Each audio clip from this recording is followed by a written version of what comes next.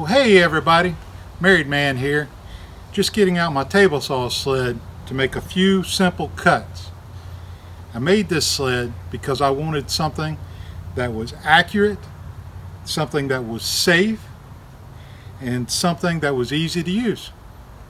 So let me show you how this meets all my criteria. I'm going to raise the blade and put on the most important safety device on your table saw.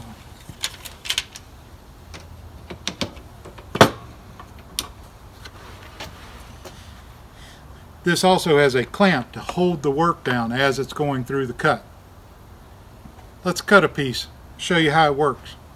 So we've got a piece here that I want to cut into some very small pieces. Now my miter saw does a great job cutting accurate cuts on longer pieces, but with a miter saw you need to make sure to keep your hand out of that danger area around the blade.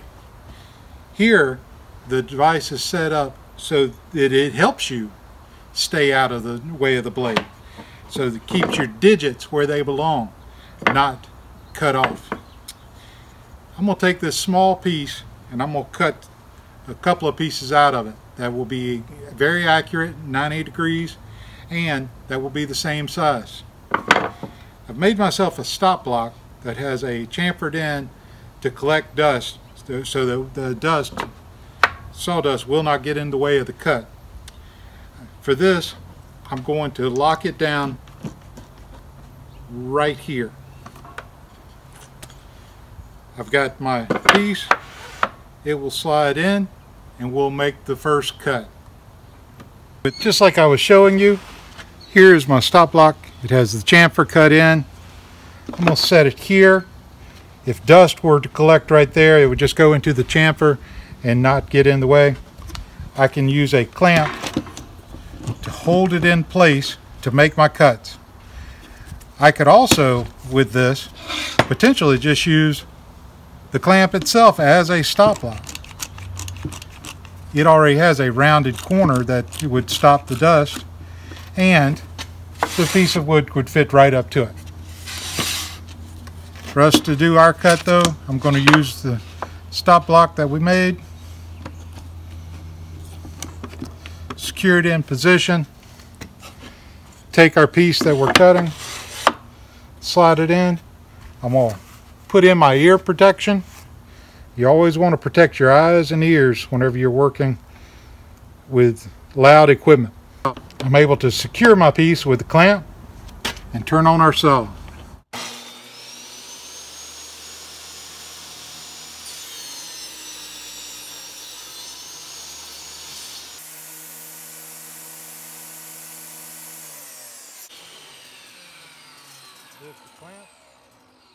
We can take our piece out. We can check it. It is exactly square. We can make repeated cuts since we have our stop block in place by putting the piece in position, clamping it down, and we're ready to go again.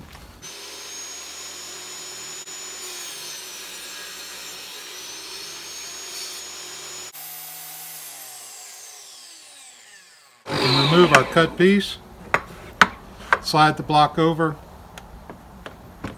our piece over, and we're ready to go again.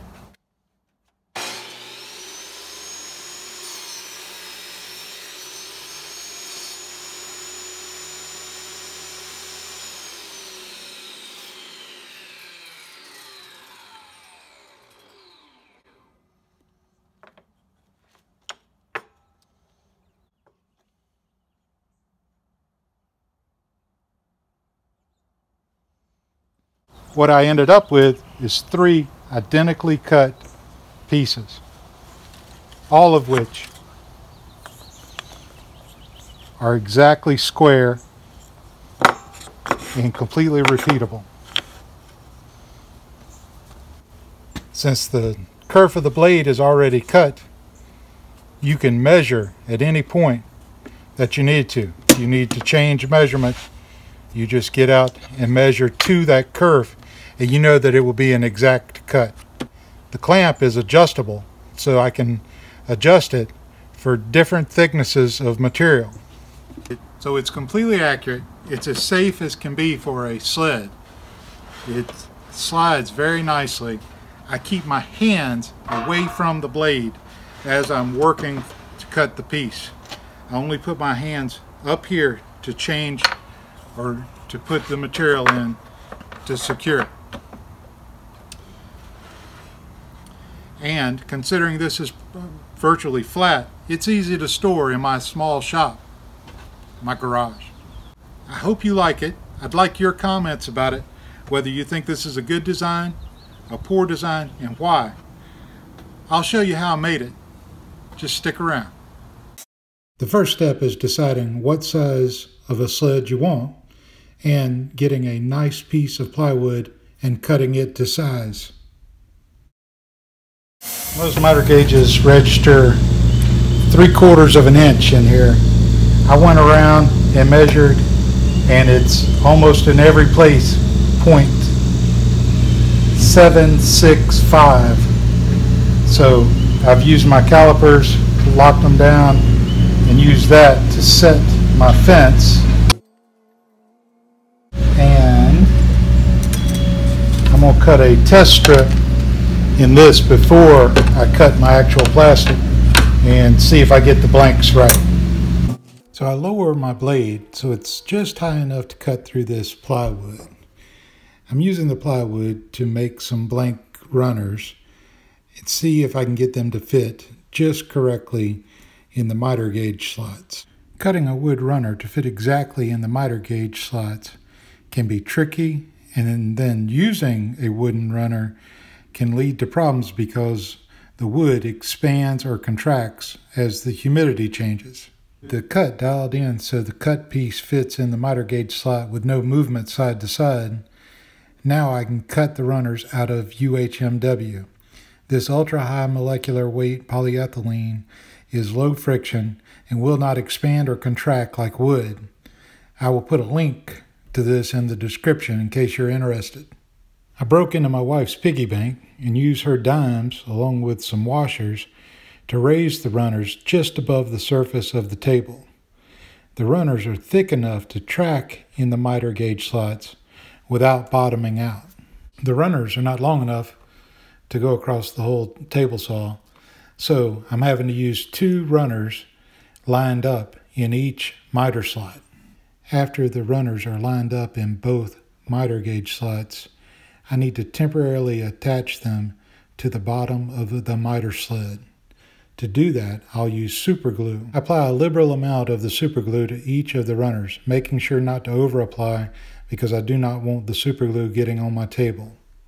Using the fence as a guide, I place the base of the table saw sled in place, and then I put some professional woodworker weights on top.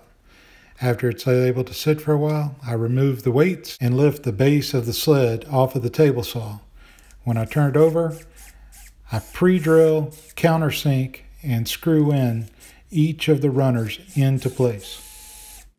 At this point, I give it a dry run, realizing that I haven't applied any wax and that the fit seems snug, but it is able to slide. I think with a little wax, we can have it working freely. I get out the paste wax and a clean rag, and I apply a generous amount of the wax onto the bottom of the sled and onto my tabletop. I let it sit for a few minutes, and then I wipe it all down.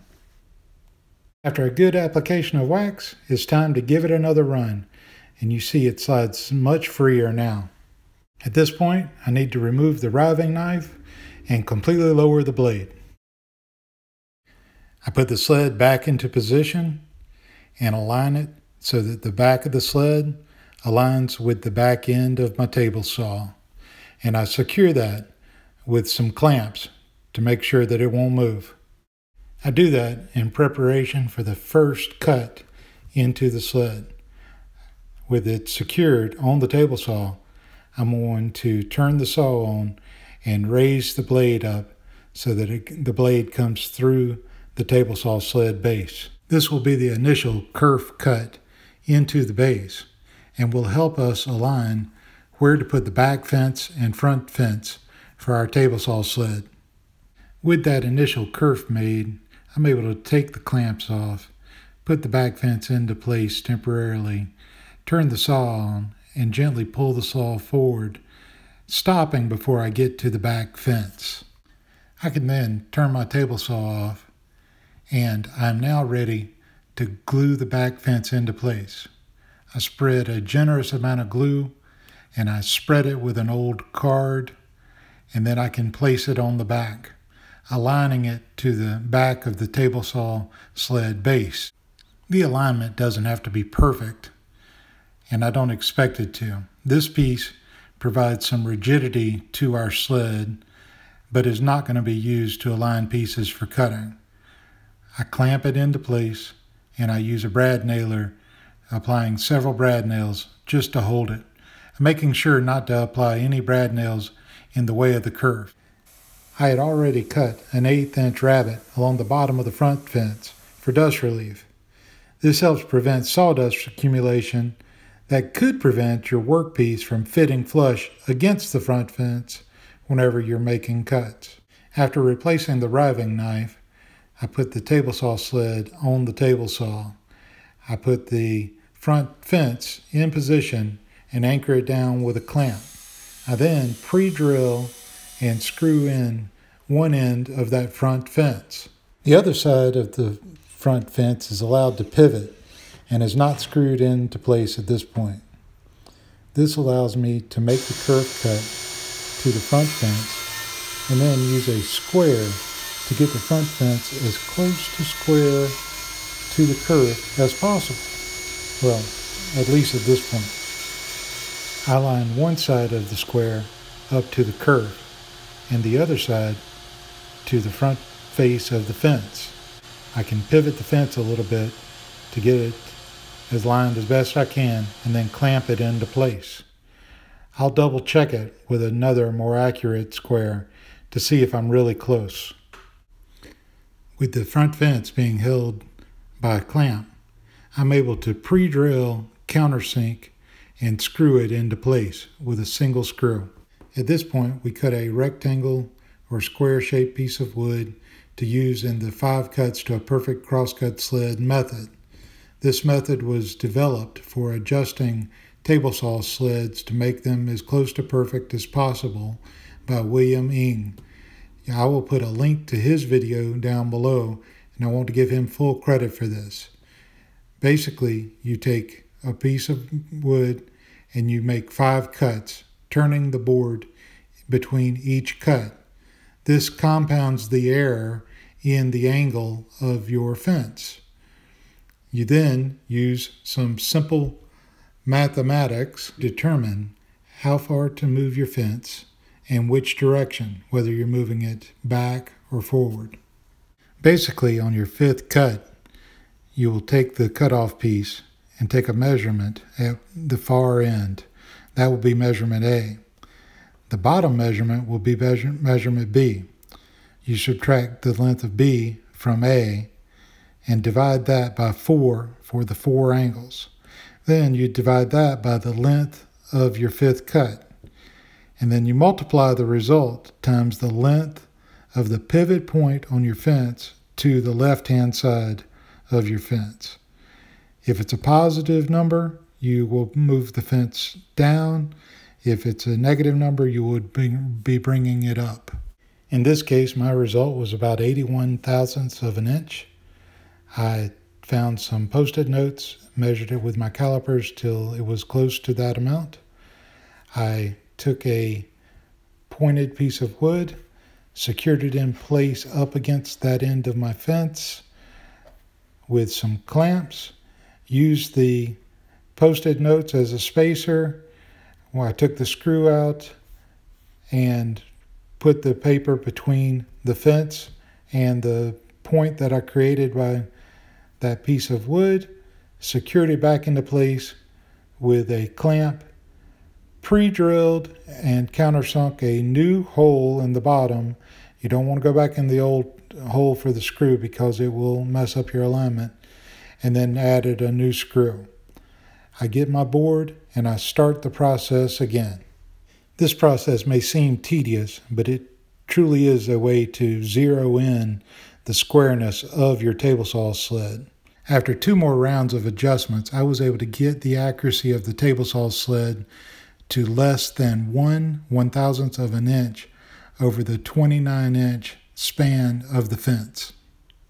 After all adjustments, I was able to turn over the sled, pre-drill, countersink, and screw in several places to secure the back fence, getting close to but not intercepting the path of the saw kerf. There won't be any glue on this fence, so it's important to put enough screws to hold it into place over time. With both fences firmly in place, there's only one thing I needed, and that was a way to secure workpieces into place. I got these lever clamps from Amazon. They were inexpensive. I'll put a link in the notes below. I installed the blade guard, and now I believe we're ready to cut some pieces and see how this new table saw sled is going to work. You'll notice how my hands can be completely away from the blade, yet the piece that I'm cutting is secure. I can raise the clamp, I can examine the piece, I can even put it together and see that it matches perfectly square. Each time it will line up. Just flipping over one piece, you'll see that it's still square. In addition to setting up stop blocks on the table saw sled itself, I can set up stop blocks up against the fence. That way I can adjust them to any length I want and be able to have repeated cuts. You don't want to use the fence as a stop block itself, but add a block to it so that work won't be bound and potentially have a kickback. With a simple stop block clamped to the table saw fence or a stop block clamped to the table saw sled fence, this makes it very easy to have repeatable cuts. And with the accuracy of this sled, I can make small parts that will always fit together soundly because the cuts will be square. Hey everybody, thanks for sticking around and watching the video. I hope you enjoyed it. I hope it helped you out. I'd like your thoughts about this design. I also like to hear what kind of table saw you have. This is a Cobalt KT1015. And I've been using it for almost 2 years now. It's been really, really good. This sled has really helped me to keep things safe and allowed me to cut small parts. I could cut these on a miter saw, of course, but I might be putting myself in danger, and there's no way that I could repeatedly get the accuracy that I get here on such small parts. This works really well, and when it comes time to take it down, it disassembles real easy.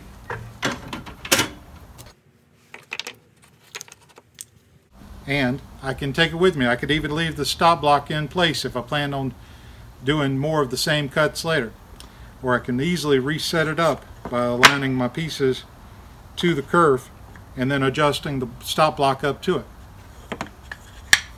Anyway, I hope you'll subscribe if you haven't. I hope you liked that video. Give it a thumbs up if you enjoyed it. And I hear my wife calling. I gotta go.